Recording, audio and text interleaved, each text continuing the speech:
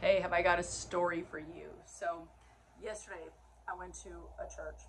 I'm wanting to go in there and find my people, place where I can go when I'm not ministering and just be a part of a family.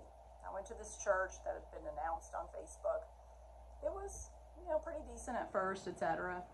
Well, after a few minutes of worship, the pastor gets up to the front and he starts to preach on tithing. Now, I expect most pastors to do that, right? Because you've got to pay the bills. I understand that. I run a ministry. Alasia and I, we work very hard at making things flow here. We're planning some awesome things. We're really you have no idea how hard we're working right now. We're on every side of everything that has our name on it. We're working hard. So I get that these pastors need to pay the bills. They need to be able to live because they give themselves over to, doing their ministry full time.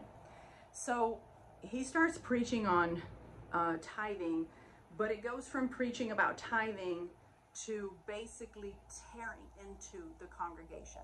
And I mean, like an aggressive manner, and if you don't tithe, you're a robber, and if you're a robber,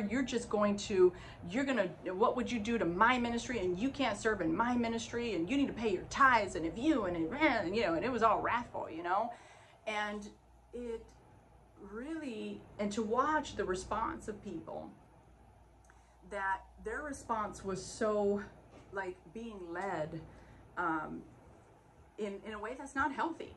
Now, I believe in giving, guys. I've been asking for the 30-day challenge practically every day. I've been asking those of you who've been watching to partner with us.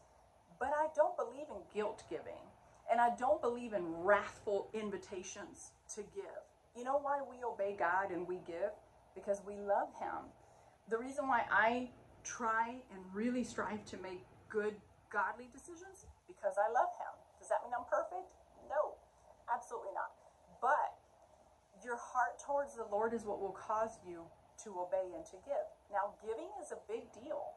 Most people have an issue with giving because their hearts are tied up to fear, insecurity, uncertainty. I get it. But I wanted to share this story because I thought, it is people who bring their wrathful vengeance, because you're not tithing the way they want you to, that they make giving unpleasant. They make you think that every preacher just wants money and to get rich. Listen, nobody's getting rich at Teresa Lusk Ministries, right? Like the giving is not where we're getting rich.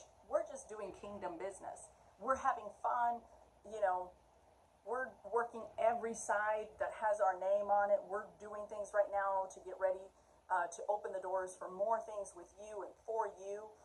Whether you give or not, the doors are open to people who can come in and receive ministry of different types, and we're working on that. So I want to challenge you, my friend. This is day 6. We've had some faithful people whose hearts have been moved to donate, to give, to partner, and they've said, you know what, I believe in what you're doing. So they've been very generous, very kind. But we're looking for more. We've got to do this for another 24 days, really trusting that God's going to bring forth that amount that we need to move forward. We work hard. We do it daily. We do it just to serve the Lord, and we want to have fun with it. So I want to encourage you to join me in the giving, not because I'm beating you to guilt or what have you, but because you love the Lord and you believe in what He's doing through our ministry. So would you go to our website, teresalusk.com, and click on donate? You could also give through Cash App, $TLM5516. God bless.